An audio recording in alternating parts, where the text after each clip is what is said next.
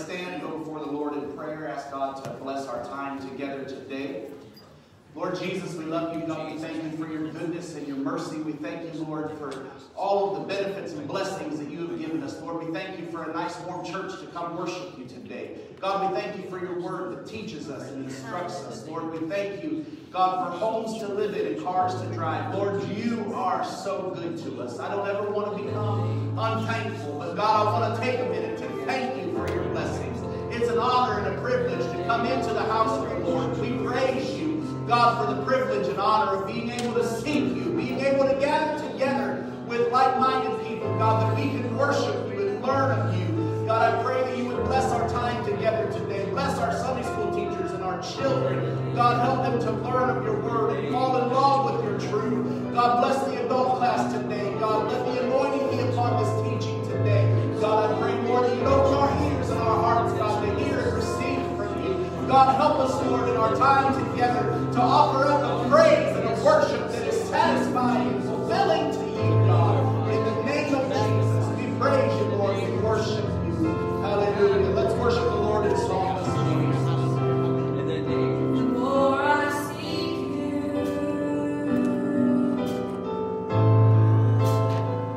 the more I find you. Hallelujah.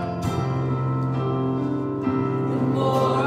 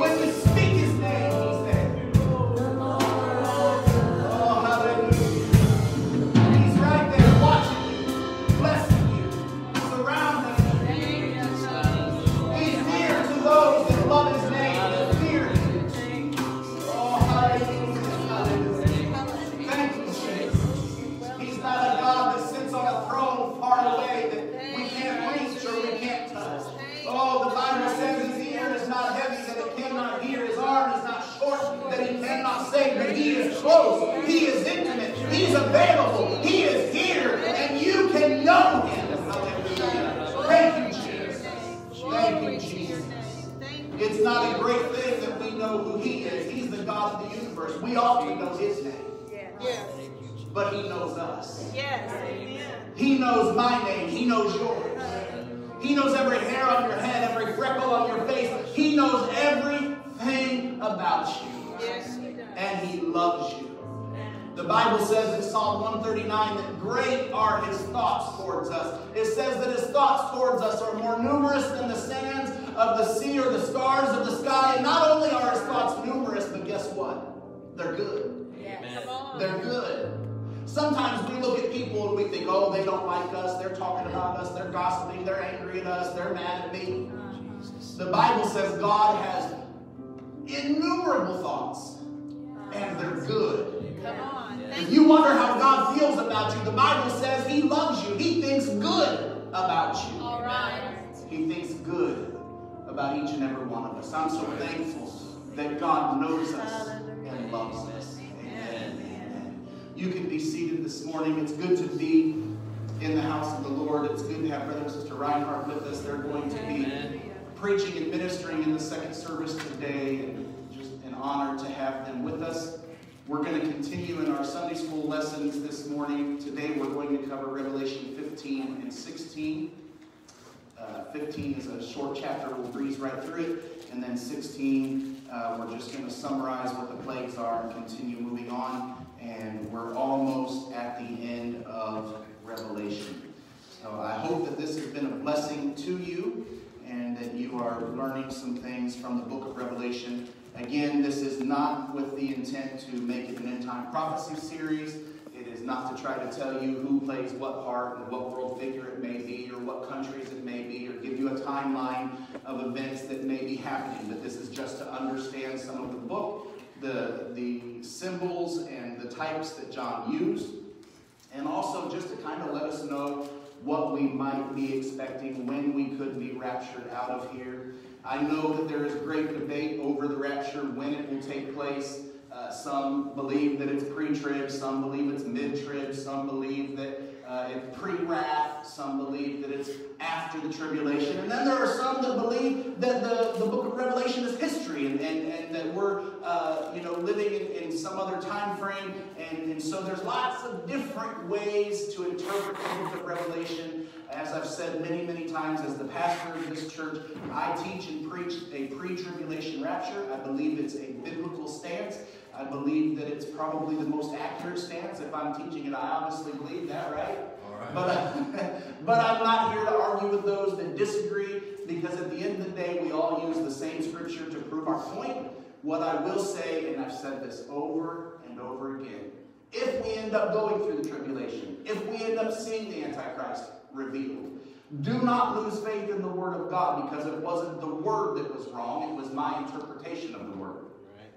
A lot of people, that's their biggest argument that I've heard. I've had some people come to me, even since we've started teaching this, not from here, but people that have watched online, and they said, well, Brother Wedding, what if we go through the tribulation? You're setting your people up to lose faith in God because you told them we were going to be raptured before. No, I've told you almost every week. If we go through the tribulation, I was wrong, not the Word.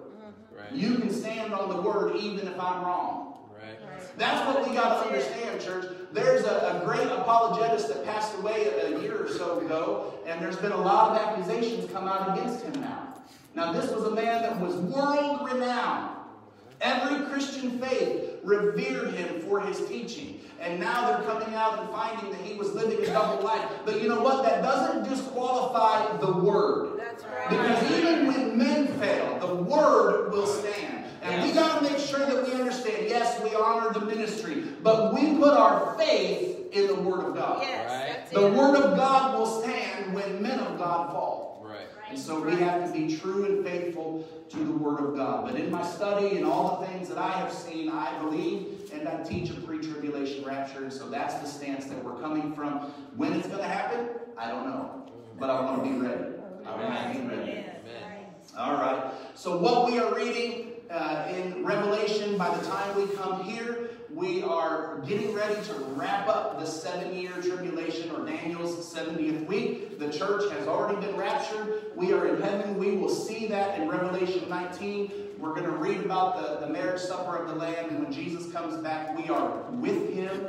And so we'll see that later. But now we are in Revelation 15, and John is seeing these visions. And where some people struggle in reading the book of Revelation is they read it like it's in consecutive order. And it's not. John sees some visions, and then he has other visions that interpret what he just saw, or he has visions that give him a summary of what he's about to see.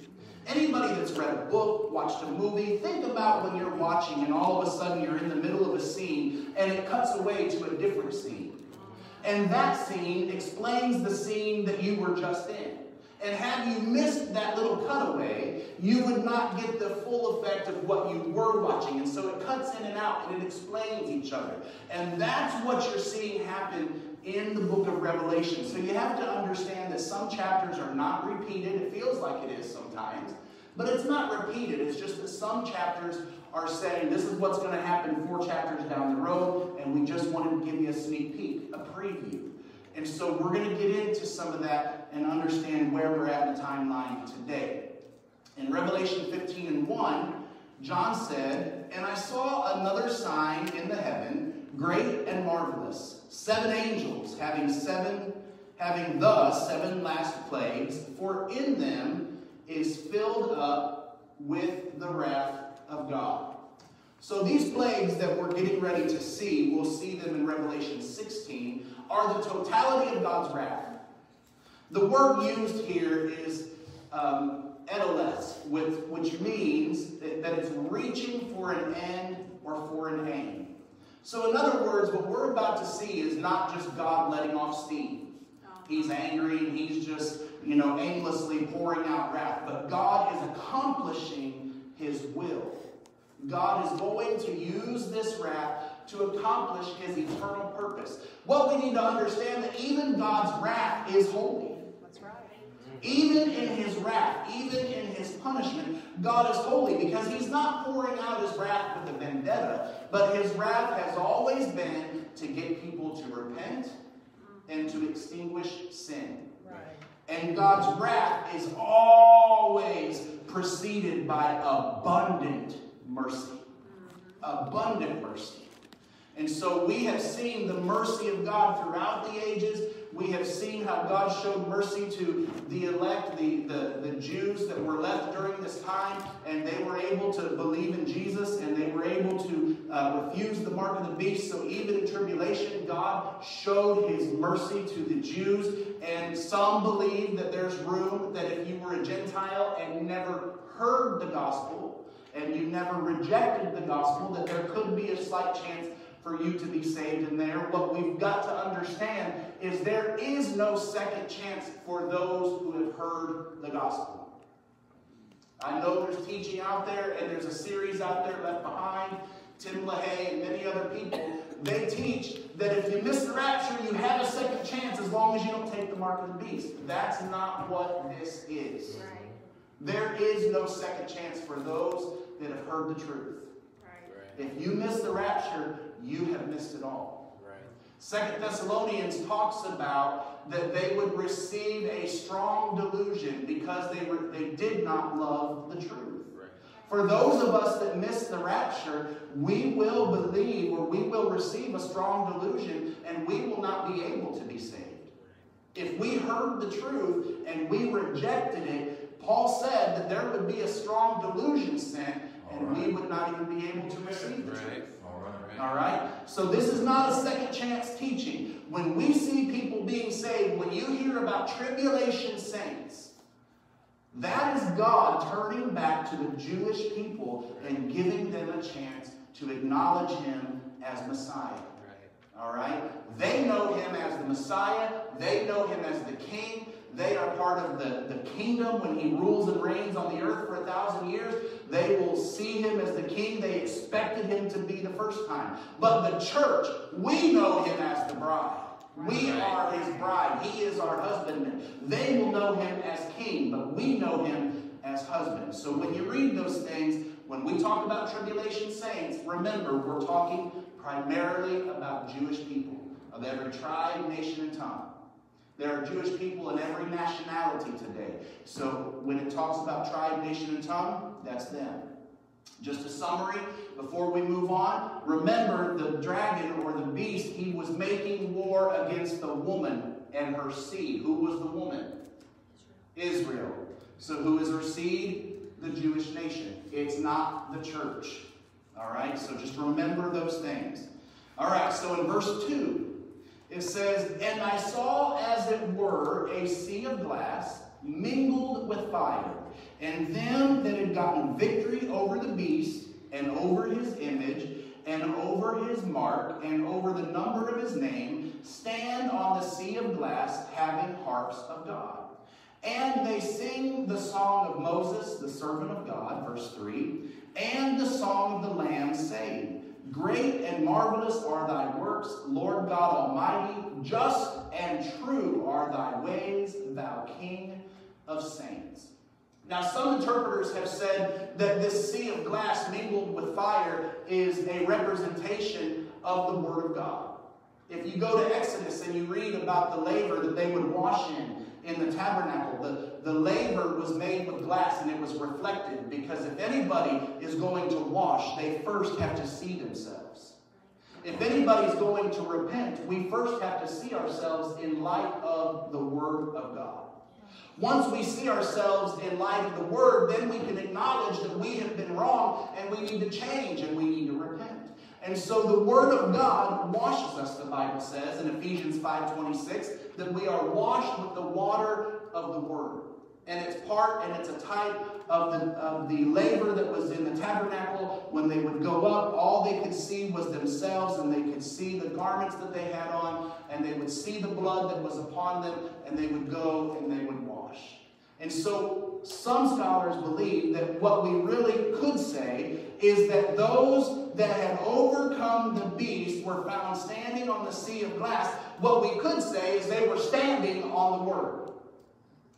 Think about that. They overcame him because they were standing on the Word. If we're going to have victory in any area of our life, we are going to have to learn to stand on the Word of God. Yes. If you want victory when your church is splitting, you need to stand on the Word of God. If you want victory when your spouse is walking out the door, you got to stand on the Word of God. If you want victory when your child is in jail or strung out on drugs, you got to stand on the Word of God. When the doctor says we found a tumor and you've got cancer, you got to stand on the Word of God. When you have bills coming in and no money to pay, you got to stand on the Word. They overcame him because they stood on the Word of God. Amen. They sang the song of Moses and the song of the Lamb. The song of Moses and the song of the Lamb are the same song. It's both a song of deliverance. When they sang the song of Moses, they had just been set free from Egypt, and Miriam and the singers and the dancers got their timbrels and they began to dance, and they sang about their deliverance from Egypt, and Egypt is a picture of our sin. To sing the song of Moses and the song of the Lamb represent the Old Testament and the New Testament, the covenant of God, and how He has delivered. Right. And we sing that song today because we have been delivered, and we sing about His greatness. Amen? Amen. Verse 5. It says, "And after that," so he saw this picture in heaven. He saw those that had overcome the beast, and they were standing on the Word. And he said, "After that I looked, and behold, the temple of the tabernacle of the testimony in heaven was opened." Now what he's referring to here is what we call the Holy of Holies. He's talking about the Holy of Holies, because he's seeing where the 10 Commandments were kept. And we know that they were kept in the ark, which was kept in the Holy of Holies. So he's seeing a picture of the Holy of Holies. Church, what we have to understand is that judgment comes when we continually reject God's Word. When we continually reject His Word, judgment will come. Now, I've heard people say, well, you know, God did this to me, God did that to me. No, no, no. God, the Bible says the goodness of God leads all men to repentance. But when we disobey, we open ourselves up to reap what we have sown. Yeah. Yeah. If you go out and you overdose on drugs, you can't say that God did this to you. Or if your child did that, you can't say God killed my son. No. God did not stick a needle in your son's arm and make him pass away. God did not do those things. We are living in a world of sin. And if we choose sin, the Bible says the wages of sin is death. So we reap what we sow. But God is merciful. And if we repent, we can turn from Him. And God is long-suffering and not willing that any should perish. So while we're talking about judgment, what we've got to understand is the reason we are still here is not because we're waiting for a prophetic fulfillment, but the Bible says that while some think God has forgotten His promise to return, the reason He has not come back is because there are still lost souls. There's still a mother or a grandmother or a pastor or somebody praying, God, give me one more day to reach my loved one. God, give us one more day for revival to break out. The reason He has not come back yet is because He doesn't want anybody to be lost. Right. His mercies are new every morning. But there is a day where judgment will be released. If we continue in a life of sin and disobedience, there will come judgment if we do not repent.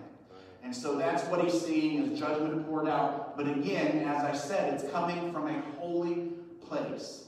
It's not God saying, well, I'm going to get you, you little dirty dog. No. God pours out judgment because He's trying to extinguish sin. When God deals with man, He deals with us through His Word, through His Spirit, and through the man of God. If we refuse those three voices, then God will allow circumstances to come into our life. He will allow us to reap what we sow, so that maybe our circumstances will turn us back to God.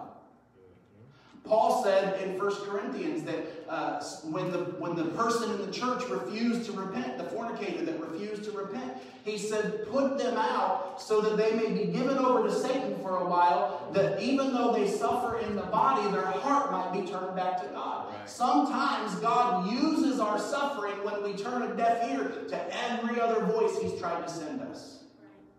I've said it before, God cares more about our salvation than He does our comfort. And so He'll allow us to lose our comfort if it will lead us to repentance. Right. But it's not God with a lightning bolt up there waiting to get you. Right. That's not how God works. Verse 6, it says, and the angels came out of the temple, and having the 7 plagues, clothed in pure white linen, and having their breasts girded with golden girdles. And one of the 4 beasts that we saw in the very beginning of our study, one of the 4 beasts gave unto the 7 angels 7 golden vials, full of the wrath of God, who liveth forever and ever. And the temple was filled with smoke, and from the glory of God and His power, and no man was able to enter the temple till the 7 plagues of the 7 angels were fulfilled. Now, what that is a picture of, the Bible is teaching us that there was no intercession made. There was no stopping the wrath. Once He started pouring out the plagues, there were no prayers prayed that could stop it. Because the temple was filled, no one could enter His presence and make intercession. Church, there are times where God is going to do what God needs to do. Right. Where He just needs to do it. There's loved ones that I have prayed and prayed and prayed. God, show them mercy. God, give them grace. And I've prayed, Lord, bless them. Lord, draw them in and show them how much You love them and do all these things. But you know what prayer God answers? The prayer when I say, God, put rocks in their bed. Yeah. Keep them awake all night, God. Make them miserable. I have prayed for my loved ones, and I don't mean this in a mean way, but my wife got after me one time. She said, Nani, that might have been a little harsh. Because I prayed, God, give them dreams and let them feel the flames of hell and let them smell the smoke, let them smell the sulfur, make them uncomfortable. She said, I don't want you praying for me that way. I'd rather have them dream about it than live in it. Right. Amen. And so while sometimes we pray, God shower them with blessings, God's saying, you know what, blessings didn't work, but I love them enough. Now I'm going to keep them awake at night. Now I'm going to deal with them. I'm going to convict them. We had a foster son that lived with us, and he called me one time after he had moved out, and he said, Dad? I said, yes. He said, stop praying for me. I said, why? He goes, I know what you're doing. I haven't slept in a week. Stop. I said, come back to church and I'll quit. Sometimes God just has to do what he has to do. Right. And we can pray and we can intercede all that we want. But if God wants to accomplish something, we will not be able to detour him from accomplishing that. Right. So we got to understand that sometimes God says, okay, I've tried every other avenue. Now we're going to get their attention. But it's not because God's angry. God loves them. Right. All right, chapter 16. Now, so John had seen this summary of what was going to happen. Now he describes what happens in more detail. So in Revelation 16, verses 1 and 2, he said, I heard a great voice out of the temple saying to the 7 angels, go your way and pour out the vials of the wrath of God upon the earth. The first one, in verse 2, went out and poured out his vial upon the earth, and there fell a noisome and grievous sore upon the men which had the mark of the beast, and upon them which worshipped his image. So the first vial, or the first plague, if you will, was sores that came upon those that worshipped the beast. And one thing we have to understand is these sores, we'll read later in this chapter, did not disappear. It wasn't just a sore they had for a day or two. These were sores that they had for the rest of their life. All right? Now this is similar to the 6th plague that we saw in Egypt in Exodus 9 verses 8 through 12, when the Lord put boils upon the Egyptians when he was trying to get Pharaoh to let Moses and the Hebrews go. It only fell on those who worshiped the beast, and they did not disappear. So that was the first plague. The second plague in Revelation 16 and 3 said the second angel poured out his vial upon the sea, and it became as blood of a dead man, and every living soul died in the sea. And the third angel, so the second angel affected the ocean, the sea, the salt water. All right? The third angel poured out his vial upon the rivers and the fountains of water. Fresh water. Water that we would drink. Water that we would see in Indiana, not at Myrtle Beach. And so all of the water between the second and the third angel were affected. And he said they became blood. So we see this in previous ones. Remember, we talked a few chapters ago how sometimes when we see it, we've seen some of this stuff happen in previous chapters, but it was on a lesser degree. It was a lesser degree. Now, this is it. So now we're seeing some finality, some totality, that there's no recovering. The Bible says that every living creature in the ocean or the sea died. Every creature died. Then he goes to the rivers and the fountains, and they became blood. And he said, I heard the angel of the waters say, Thou art righteous, O Lord. I'm in verse 5. And which art, and wast, and shalt be, because thou hast judged us. For they have shed the blood of saints and prophets, and thou hast given them blood to drink, for they are worthy. One translation says you gave them the blood to drink because that's what they were thirsty for. So they had shed the blood of innocence. They had martyred the people of God. And so now God said, you wanted to shed blood. Now all you're going to have to drink is blood. As I was reading this, it made me think of a dream that my grandma had many, many years ago. I was very young, but it was a dream that people talked about my whole life. And in this dream, and I'll tell it just very quickly, but my grandma had a dream of a race car driver. And some of you have heard me tell this before, but she had a dream that this race car driver, he loved racing. He would never go to church. He believed in God, but he would never go to church because he always wanted to race. And he was continually fixing up his race car and making it nice and always putting things into it and racing. And He said, I love you, God, but man, I got a race. I'll serve you later. I'll serve you later. But I got a race. This is my life, and this is fun, and I love it. And in that dream, the race car driver died. And when he went and stood before the Lord had a golden race car. And the race car driver said, oh, thank you, Jesus. This is what I always wanted. You gave me my heart's desire. And the race car driver got in his car and drove the car off, and he burst into flames, and he was in hell. And the race car driver cried out and said, God, this isn't what I wanted. You misunderstood. This isn't what I wanted. And the Lord said, that's what you wanted. That's what you will forever have. Church, if God is not what we are hungry for, eventually He will let us have what we're chasing after. Yeah. We see the picture of it here. These people were thirsty for blood. And in judgment, they got exactly what they were thirsty for. Yeah. I don't want anything to come between me and God. Is driving a race car a sin? No. Is having hobbies and doing things a sin? No. But church, we've got to make sure that we seek after Him to satisfy our heart.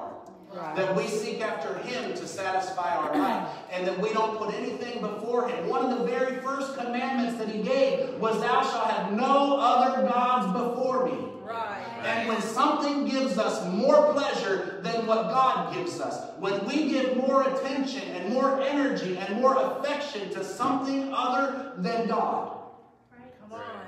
then we are putting that before God and making it a God of our own, an idol of our own. I want to be careful that I don't become so hungry for other things that in eternity, that's what I'm stuck with for the rest of my life because I chose it over God. And the fourth angel poured out his vial upon the sun, and power was given unto him to scorch men with fire. And men were scorched with great heat and blasphemed the name of God, which had the power over these plagues, and they repented not to give Him glory. They repented not to give Him glory. So they had this great heat. Al Gore wants to talk about global warming. One day there's going to be global warming, but it's not because you didn't drive a Prius. Right. But there's going to be global warming because an angel is going to have access, and there's going to be great heat that comes upon the earth, and it's going to be so hot that people curse the name of God. Right. I don't know how hot that is. A few years ago, I did a wedding outside, and it was 108 degrees out. It was the hottest I've ever been in. The wedding cake was actually melting. The icing was dripping off the cake. The groom's grandmother had a heat stroke. It was just pitiful. Pitiful. We went to Lake Michigan a few years ago, and the sand was so hot it blistered our feet. Yes. So I don't know how hot this is going to be. But I believe it's going to be hotter than 108 degrees. But it's going to scorch the earth, and it's going to scorch men with great heat. And it's going to cause them to curse the Lord and to blaspheme His name. And they're not going to repent. Remember, by this time their hearts are hardened. They're not going to repent. The wrath of God is not going to turn them to repentance.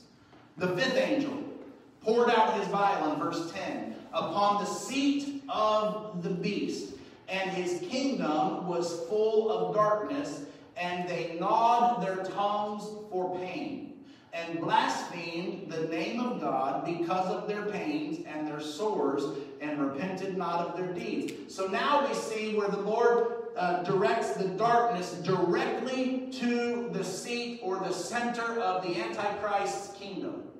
Now, it could be worldwide, but we know the epicenter of where the Lord concentrates this is on the kingdom of the Antichrist, because He said He poured it on the seat of the beast. And that doesn't mean the literal seat where He was sitting, but where He reigned from, where He ruled from.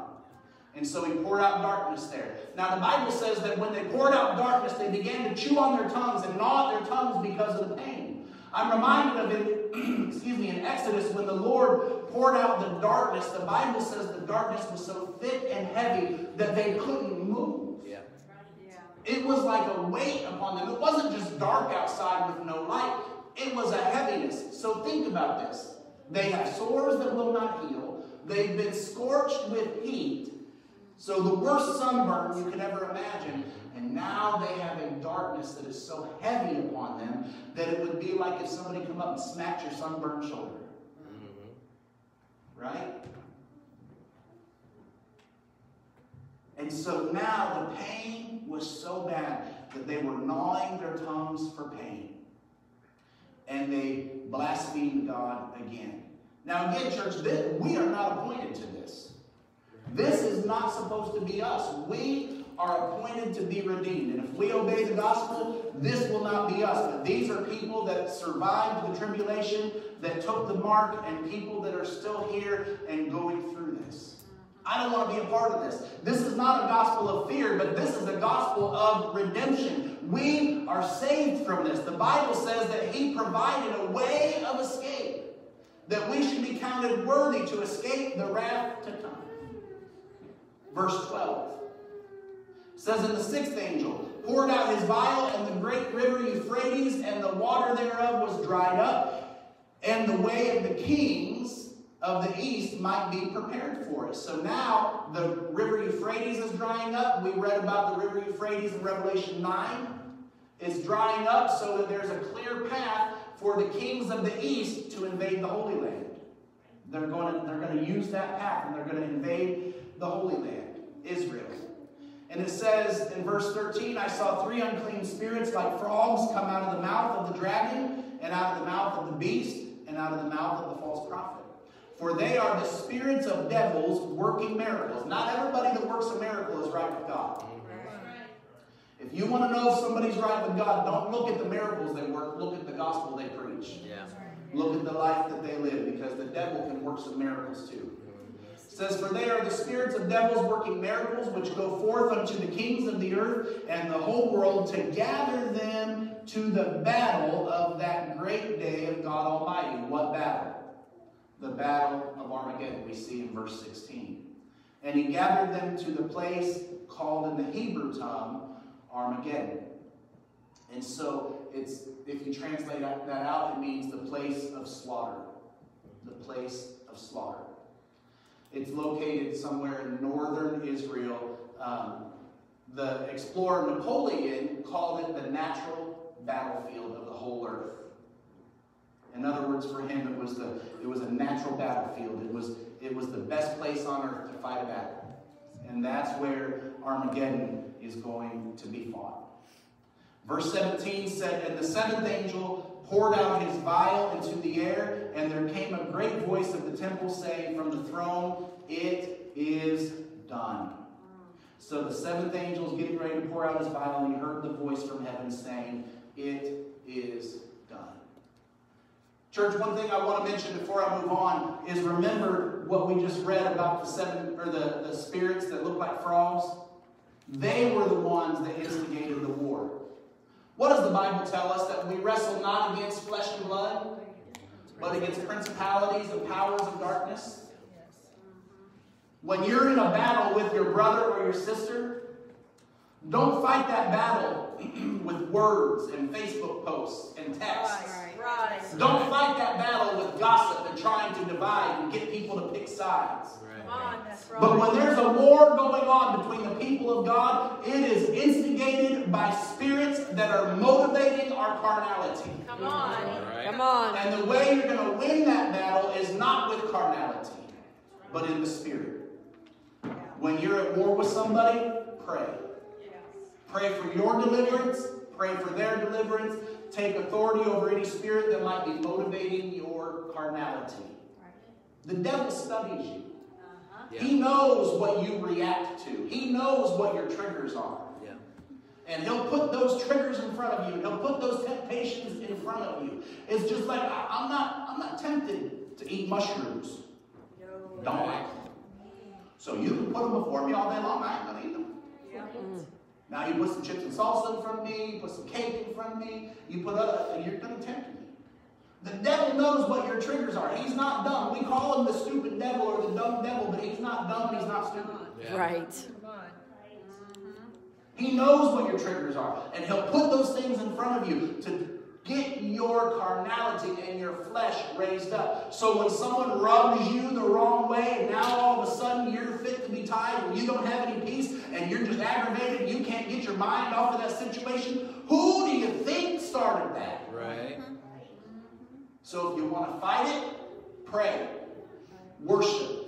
Take authority over it. The Bible tells us in 2 Corinthians, I believe it is, that the weapons of our warfare are not carnal, but they are mighty through God to the pulling down of strongholds, to the casting down of imaginations.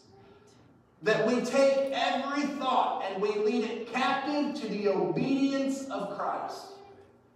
When I got thoughts running through my head that are stealing my peace, you know what I do? I grab a hold of them. And I'll say, whatever the thought is. Maybe it's a thought that I think Brother Noah's mad at me. And I'll say, I'll just grab a hold of it and I'll speak truth to it. And I'll say, you lying devil, I know he's not mad at me. I know he loves me. I know he's praying for me. I know you're just trying to steal my joy and my peace. Now I rebuke you in the name of Jesus. Right. What do? I speak truth. I lead it captive to the knowledge and the obedience of Christ. Right. Speak truth to those thoughts that are stealing your joy. All right, verse 17, the seventh angel poured out his vial. He heard a voice from heaven saying, it is done. Verse 18, and there were voices and thunders and lightnings, and there was a great earthquake, such as not been since men were upon the earth, so mighty an earthquake and so great. So the last one was an earthquake that has never been before. There's never been an earthquake like it in the history of the world. It says that the great city was divided into three parts. Most people believe this is speaking of Jerusalem. It was divided into three parts. And the cities of nations fell. So all across the world, great cities of nations fell. And great Babylon came in remembrance before God to give her the cup of wine of the fierceness of his wrath. So Babylon is going to be judged and the fierceness of his wrath. They're going to be forced to drink it. And every island fled away, and the mountains were not found. You know what that means? Islands disappeared into the ocean. Right. Mountains were flattened. That's how powerful this earthquake is.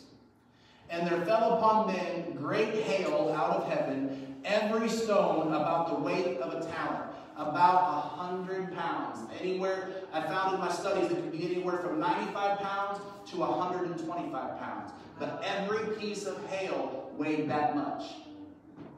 Now, 2 summers ago, there was a hailstorm in Huntington, and the hail was the size of the palm of your hand. And that hail in one county did over $12 million worth of damage. Imagine hail that's 100 pounds. That's the size of some of our kids. We can go through and look at a kid and find out there's a kid probably in here that weighs 100 pounds, and that's how much the hail would be. Now, they tell me, I've never done it, but they tell me that if you would drop a penny off of the top of the Empire State Building, that when it hit somebody, it would kill them because of the force. Yeah. So imagine hail, 100 pounds falling from the sky. Imagine the destruction that would do. God is extinguishing the beast, the harlot, and the dragon. We're going to see in chapters 17 and 18 the destruction of what God is pouring out. Again, this is not God angry necessarily with man. He's angry with the Antichrist and his rule, but he has to extinguish those that took the mark, those that followed that system. Church, we have to be careful that we don't get caught up in following the systems of this world. Right. That we don't follow the mindsets of the world. Part of taking the mark of the beast was worshiping the image of the beast. Now, many times we think of it being an actual image, but it could be image as in the spirit or the mindset of the beast. One translator actually says that it's talking about the system of mankind because it is the number of man. We need to be careful as saints of God that we don't put the wisdom of man above the knowledge of his word. Right, right. There are going to be times where the president, where governors and mayors and elected officials and even other religious leaders will tell us things that are contrary to this word. Come on. If somebody tells us something that is contrary to this word, we have got to refuse it. Yeah. We have got to stand on the Word of God. It's not about popular opinion. It's not about surveys. It's not about what makes more sense to the mind. But it's about trusting the Word of God. Yes, amen. We had our business meeting on Monday, and we talked a little bit about finances. And one thing that I had shared with our leadership team is that God spoke to me last year that if we would increase our missions giving, that He would bless this church. The wisdom of God says if you want to be blessed, if you want to have an increase, give more. That doesn't make sense. You talk to financial advisors and they're going to tell you stop giving and start saving. Mm-hmm. The wisdom of man most of the time is contrary to the wisdom of God. Right. But we increased our missions giving, and in the middle of a pandemic, we had our best financial year ever. Right. Mm-hmm. Why? Because we increased our missions giving. All right. Take the counsel of God. It might go against what everybody else is telling you, but if you'll take the counsel of God, you'll be blessed. Yes. This book is not just another book. It's not just a book of stories, teachings, or ideas, but this is the Word of God. Right. You don't think we're in an age right? There's a church out there. I just saw the website this week that they claim to be Christian in Tennessee. It's not in California where you'd expect. In Tennessee, part of the Bible Belt. They don't believe that this Bible is the Word of God. But yet they call themselves Christians. If you don't think we are very far away from a generation rising up that doesn't know God, Right. if we stop preaching, if we stop teaching, if we stop taking this word for what it is, the very next generation could be that one. Brother Monroe could be your grandchildren and mine. Yeah. I'm not, as long as there is breath in my body, Amen. Come on. I will make sure that every generation knows All right. that this is the Word of God. Right. And that there is a name above every name Yes. that will save us from sin. Right. And that name is Jesus Christ. Amen. Let's all stand.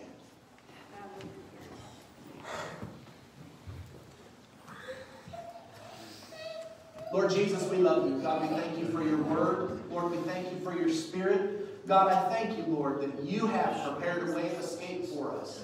Lord, that we can be counted worthy, that we can be born again of water and spirit, have our sins remitted, and the Spirit that raised Christ from the grave will take us in the rapture. God, help us to prepare ourselves to be ready. Lord, we don't want to miss when you call your bride. We want to be a part of that wedding ceremony. God, I pray that you bless each one. Give us wisdom and knowledge. Help us to take heed to your word and not be led astray. In Jesus' name we pray. Amen. Amen. You're dismissed for a time of fellowship. Rest and break. We'll come back at noon and start our worship service.